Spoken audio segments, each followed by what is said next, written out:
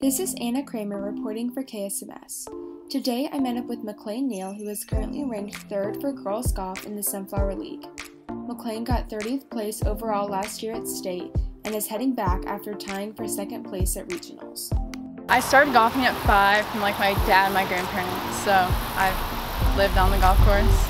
I'm looking forward to state this year, so hopefully I make it to state.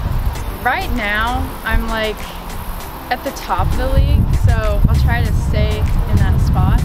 My driver is the best on the course. This summer and over the quarantine, I spent a lot of time golfing, trying my best to get better, so it's one of my better years.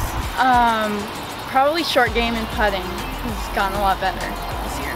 I would like to play golf in college, somewhere in South Carolina or North Carolina. This season I just want to play the best I can and shoot the best I can, so just try my hardest. It's just really fun to do, and I just can't get enough of it. This has been Anna Kraemer reporting for KSMS.